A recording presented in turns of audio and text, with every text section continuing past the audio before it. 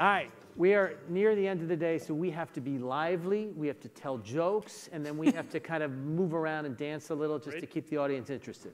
Great, happy to do it. All right, Eric, you are CEO of a company now. Well, you've been CEO of many companies, but a company now called Tempus Labs. Yep. That is one of the largest sequencers of cancer samples in the country, in the world. What box does that company go in? Is it a tech company? Is it a biology company? It's a care company? It's a data company? What is it? Yeah, it's kind of interesting because the box is a new box. So, historically there were tech companies and there were healthcare companies. And because technology hadn't really permeated healthcare in a big way, there really isn't like a combination of both. And I think Tempus is one of the first true combinations of both, where we are certainly a tech company at heart, but we're also stooped in healthcare. Like, we sequence patients, we deliver, clinical reports, we are bound by all the same stuff that a lab would be bound by. But it is complicated. I mean, we have all kinds of people say, which one are you? And the answer is, we're entirely both. So when you started off, I mean, obviously we've talked on this stage before about the remarkable story of a personal experience leading to something that literally is changing how we care for cancer. But one of the things that I watched you do was start to take medical records and try to convert them into structured data. Taking these medical records, if you don't know what a medical record is, it's a PDF file. And so converting a piece of paper into data. So tell us about that travail. I don't think people really understand the heroics of what you guys did there with that cancer data set. No, thank you. I mean, and so like we were talking about this before we got out here, when you look inside a typical EHR system, it is, to quote somebody else, a bag of words. And that's complicated, but we made a decision early on to migrate to these electronic healthcare record systems so fast for all the right reasons that we had to punt the tough stuff, which basically is physician progress notes, pathology reports, radiology reports, which are basically made up of physicians typing in what's really going on, meaning what drugs am I giving the patient, what response am I seeing, what kind of adverse events are being noticed. And so all that is just in unstructured text. And when my wife was sick about 7.5 years ago, and when we had her 7.5 years, and when she was sequenced, I had her sequenced at like 4 or 5 places. And not only did those people not agree, but it was completely disconnected from her clinical data surrounding her. And I thought, this is just crazy. Like, these reports have no idea if she's a male or female, if she's old or young, if she has other issues going on.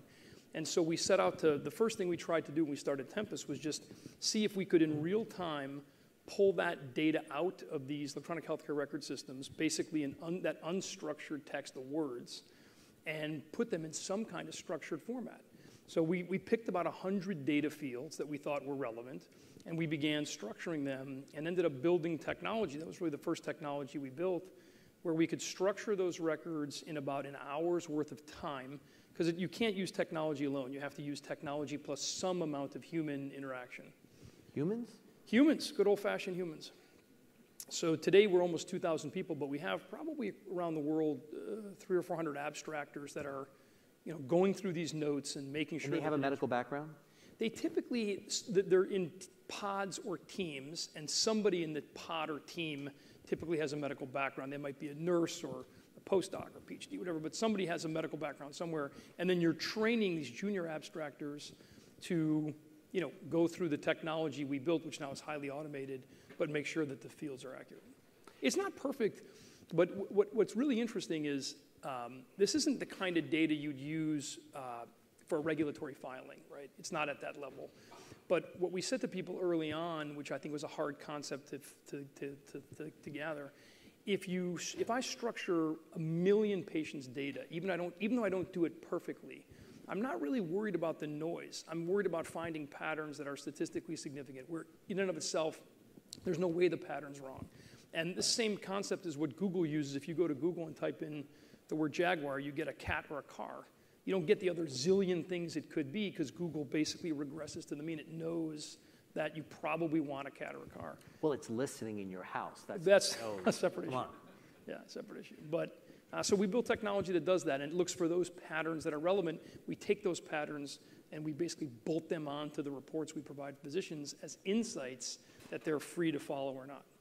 So creating this large structured data set, very powerful. I mean, you could have been just a service company. There are many other players in this field, not to demean them, but they're a service company. You send them tissue, they give you, here are the genetics, but what you're doing is creating this large structured data set over time.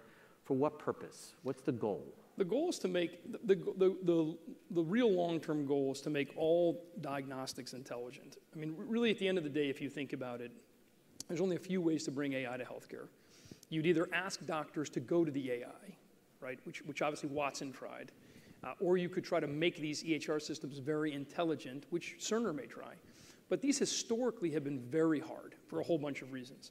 And when we started making genomic tests in cancer smart, we realized that we had stumbled into something much bigger, which is there's something else doctors interact with all day long when they make decisions. They literally, the key thing they interact with is some kind of new diagnostic result, some kind of laboratory test result, a CAT scan, an MRI, a blood test, a genomic test. This new data modality is often how they make critical decisions. If you can make that data modality intelligent, meaning it knows everything about the patient, then you can sneak AI into the US healthcare system. And the goal is to make, bad doctors good doctors and good doctors great doctors. And I really think that's the age that we're coming to, where physicians over the next maybe 5 or 10 years, 15 years, are going to be unbelievably intelligent. Not because they weren't intelligent before, but because they really were oftentimes like performing their craft with both hands tied behind their back. When you give them enormous amounts of data, they will typically make the right decision. Well, thank you. I mean, those insults really make me feel good, and I appreciate the criticism. It doesn't need it, really. So, one of the frustrations I have with what you do is I take care of cancer patients, and if you come to see me, all of a sudden your cancer progressed from whatever treatment you were on. I stick a needle in, I biopsy you, and you're ready. You're scared to death. Your cancer is growing. And then 3 weeks later, I get a beautiful email from Tempus with some information. In those 3 weeks, it's chaos. Yeah. So tell me a little bit about how the field could change. Could we ever get to point-of-care sequencing where I could use the technology and know very quickly how to treat a patient? Yeah, I mean, we for sure will get much faster. Our average turnaround today for our solid tumor sequencing is about 10 days, and our average turnaround for liquid is about 7. But to a physician, it feels about 4 or 5 days longer because that's from the time we get the sample. So from the time you see a patient, you got to get the sample, ship it to us, we have to sequence it. So you really do want to shrink that down. So it's the U.S. Postal Service's fault. Well, it's actually, when you think about our 10 days, let's take our 10 days, the raw sequencing is about 3. Right? So you lose about 3 days just in sequencing, and then the rest of it is just loading the sequencers and doing the well, there's processing, there's amplification, there's a lot of steps. So the only way you really shrink this down dramatically, there's only a few ways. One, either you do this at point of care, so you're saving that week of just the back and forth, or we create new sequencing technologies that's radically faster. And you guys had Oxford Nanopore here, I think, yesterday. But there are all kinds of new technologies that I'm sure will come over time that will allow us to do that much quicker. And companies like Tempus, given our scale, will gladly adopt whatever the best technology is. I mean, we're agnostic as to which technology we use. We just need to produce a clinically valid report in a short amount of time as possible. So, one of the things that I think keeps being hammered into people today is that genomics are tremendously important, but so is the study of protein, proteomics, the study of your metabolites, metabolomics, the study of your microbiome, the bacteria in your GI tract, microbiomics. When will we be into this multi-omic analysis to be able to help us guide to treat diseases like cancer? So this is a guess, but it took us essentially 20 years to kind of get to the point that genomics matter. I think it's going to take us 10 years to get to the point that transcriptomics or RNA matters.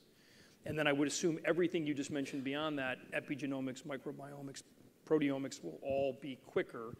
But it is like a 7-layer cake, or whatever the cake would be, where we had to start for all the right reasons with DNA.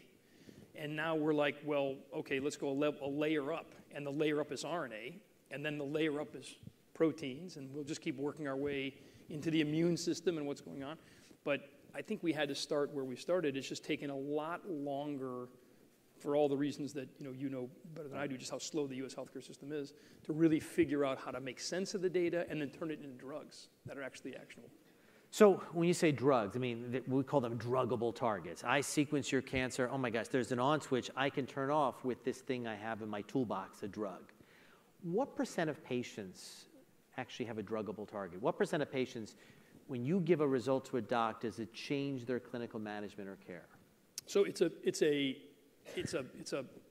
huge spectrum. So we find something actionable over 90% of the time, meaning a clinical trial you could go on or a therapeutic. Mm-hmm. That doesn't really, though, change care the way you would think about it. The change care, as in I'm going to durably extend someone's life, is probably somewhere between 10 and 20% of the time. Now, that might seem small, but if you're a cancer patient, it's a big deal, right? 10% is a big deal. But it's probably 10 to 20% of time. And when we got in, I've been doing this now for 6 years, so it's honestly like a ski slope up or down or whichever way the slope goes, where that number is growing exponentially. So I would say if I come back here 5 or 10 years from now, if it's 15% today, I'll pick the midpoint, it'll be 35%, then it'll be 65%. Because just basically if you can think about it, every drug company is looking for an ever-increasing number of biomarkers that can make their drug work better. They don't want to have failed trials. They don't want to have failed drugs. And typically those are molecular. So we're finding more and more molecular signatures that give rise to a good response. So by the way, I know you're from Chicago and wind does weird things, but you normally ski down, you don't ski up. Yeah, I get that. I got that wrong. So pharmaceutical companies, biotech companies, they're partners to you. Yeah. They're obviously developing the drugs, but your relationship with them now is predominantly on the partnership side? Yeah, so, I mean, not being from the space, I think I had a very different view of this. I remember when we started signing up academic medical centers and NCI cancer centers to begin sequencing with us, the concept that you would license de-identified data to pharma was like toxic. And I would say to them, I don't understand. What would you do with the data? You guys don't make drugs. Wouldn't you want the data to go to the people that make drugs? You want to hide the data from the only people that actually make the drugs? You're telling the academic center. Yeah, and they're like, right. And they kind of look at you like, why don't, so I don't understand this whole world. Our job, because we now have one of the largest database healthcare in the world, at like 55 petabytes or something and growing like a couple petabytes a month, but our job is to make this data available to anyone and everyone who can help a patient. It is both appropriately consented, meaning patients have said you can have the data, and it's de-identified, meaning it isn't identified. So I think we've done a very good job in this country. It's one of the few places where I think the regulators got it right in terms of how to control identified data for patients and not allow it to go anywhere, how to make sure it's appropriately de-identified, how to give the definition of that, and then let's put it in the hands of anyone that can use it that actually can help patients. You know, I owe you a lot. I mean, we've had patients together who literally you've changed their life, and I've just implemented what your data has said. You know, in fact, one patient who had another company do the test and found nothing. You did it because it's actually not that easy to do genomic sequencing of cancer. You found something, and he stayed alive for 6 years. So, I mean, it literally is saving the life. But I've also had the other experience where I feel I've potentially harmed somebody through you, where I've done it, I've identified a target, and then the insurance company goes, we're not going to pay for that drug because it was meant for kidney cancer, and they have liver cancer, and this person says, do I mortgage my house, my kid's future, or do I die with dignity now because I can't pay for that drug? And I feel guilty as hell when that happens. Yeah. I mean, so do I. I fundamentally believe, look, when we started Tempus, we started to realize we were going to have one of the largest databases in the world, you have to define the rules around that. Like one of those rules being we will license the de-identified data to anyone that could use it for a patient's behalf, on a patient's behalf. But we also had to decide what kind of data do you want to hold back? And we made a decision early on that we had to allow physicians to be the arbiters of that data. Our job was to give you all the data. Your job, and candidly, it's a tough job. I'm not a doctor, but your job is to figure out how to synthesize it. It's the reason we don't go directly to patients. It's confusing enough for a lot of physicians to make sense of 128 gigs of data, which is typically what's on those reports, let alone the average patient. So, it is hard, and I think insurance companies are also having a hard time figuring out, historically, there used to be one subtype of cancer, then there were 20, now there's a couple hundred, but more and more we're beginning to realize that our definitions of cancer are totally archaic. Yeah. And they can't figure that out as fast either. So I think everyone's trying to grapple with this new reality of us defining how a patient might respond more by the molecular composition of the patient, not where the tumor arose or where it is today. So, at the same time of helping people, you're also a company. And so, you've had tremendous growth. Tempus, became from nothing to literally 53. How many of the NCI designated cancer centers are you working with now? Yeah, so it's probably 52 of the 72-ish. Pretty impressive. I mean, that is remarkable. And I assume at some point you will enter the public market, which you probably can't talk about, but we can all look at your face and see an answer. And just looking at the water. And what will that do? Say you do a tremendous IPO, you get hoards more cash.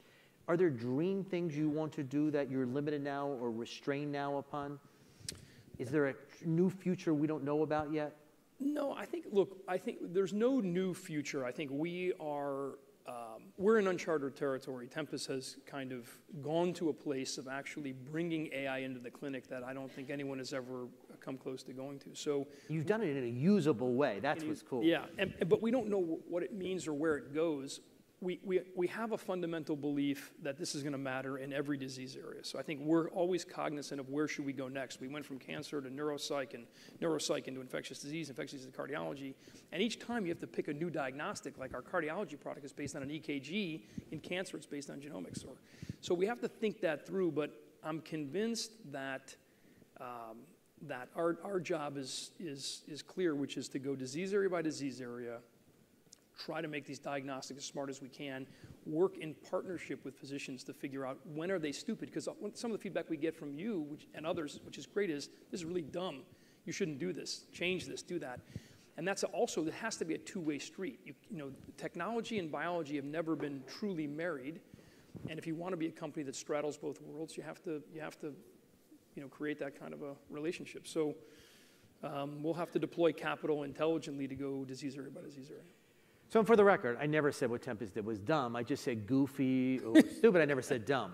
As we end, I mean, we all in life have the opportunity of doing many things. And I think everybody in the audience is tremendously accomplished. And one of the things that I've learned in my short existence is you work with people you like, because working with people who you enjoy being with, you get a lot more done. And so it has been a privilege working the two of us together, because I like our time together. I enjoy it. I think we push each other, and I think getting people from your domain crossing over are where big advances happen. So I am actually privileged that you're in this space and putting your time to our field, which needed your kind of mindset to make change. So thank you for doing that. Thank you. Thank you. Thanks for having us. And thank you.